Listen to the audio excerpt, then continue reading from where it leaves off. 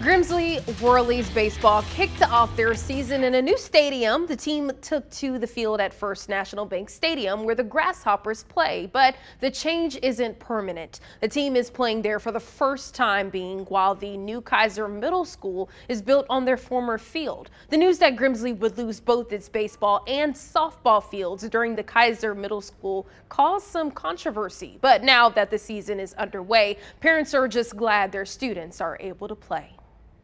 We're really excited that our leadership at Grimsley took the effort to make part of the season better than what we could have ever expected.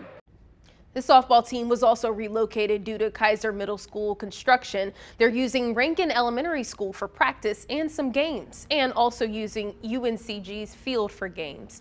Grimsley's new fields may not be finished until 2025.